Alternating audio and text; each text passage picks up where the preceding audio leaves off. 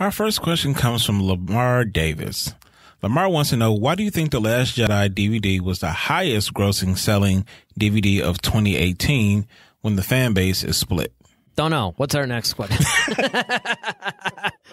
I have no idea. Look, I don't know what you people are doing when it comes to Star Wars. I mean, half you guys are complaining about stuff, and then it's kind of like everybody whines about The Last Jedi. And as everybody was talking about how it was the worst Star Wars movie ever, it goes to make like $2 billion.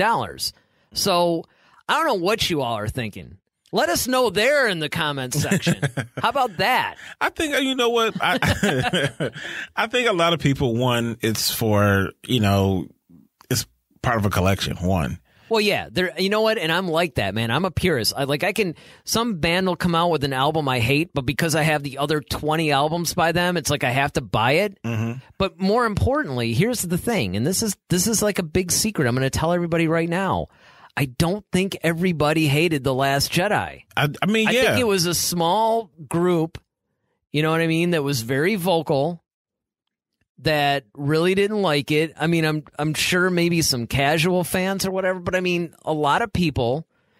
And look, I mean, we liked it. Mm-hmm. We fully admit, look, there's a lot of problems with it. Yeah. I think also just because, it's the last movie for Carrie Fisher. I think there's other thing is it's, I think the more you watch it, you might grow to like it. That's another thing I was going to say too. There's probably a lot of people that went and saw it a second or third time, and then maybe it's not that bad. Exactly. But then they didn't bother to go change their Rotten Tomato vote or whatever else, or it's like it's not as bad as I thought. Right. Still, the problem is, though, on social media, it's like the people that are the most venomous and, all that stuff, those are the ones that tend to make, they're the ones that ran people like Kelly Marie Tran off social media and, right. all of our other friends and our other fellow Star Wars pundits, I guess, or podcasters or YouTubers or whatever. It's the same thing. It's like they're constantly filling the comments section. Well, there was even that one guy, remember, on our Facebook page or something that was totally going off. And it's like, okay, dude, I mean, I get it. And the funny thing about that guy, I didn't totally disagree with a lot of his points, but it was obvious he never listened to our show. Well, yeah, and that's what I think a lot of things, and that's another thing too. It's like when people when there's enough people who don't like something, it brings other people out to troll, and that's what they like to do. Yeah, and a lot of times they don't even have a stake in a horse in that race. They just want to keep up crap with everybody else. Yeah, they just want to do it, and it's like, what is your deal? And it's kind of like, okay, I get it.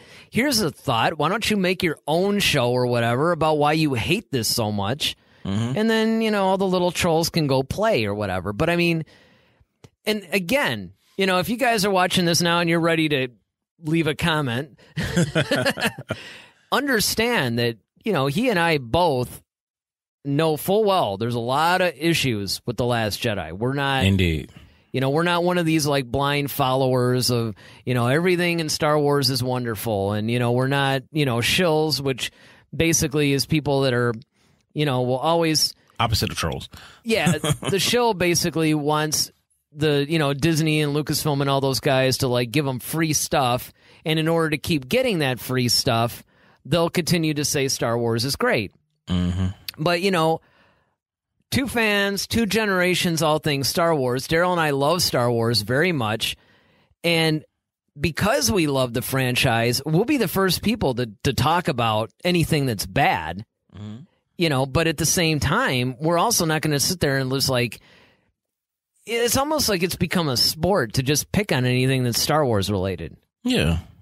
I mean, that's the problem with the digital age and everybody having social media is that everybody, believes they can just say whatever and their opinion matters. Say whatever, yep, and their opinion matters. And I mean, look, you can have your own, we're growing our YouTube channel.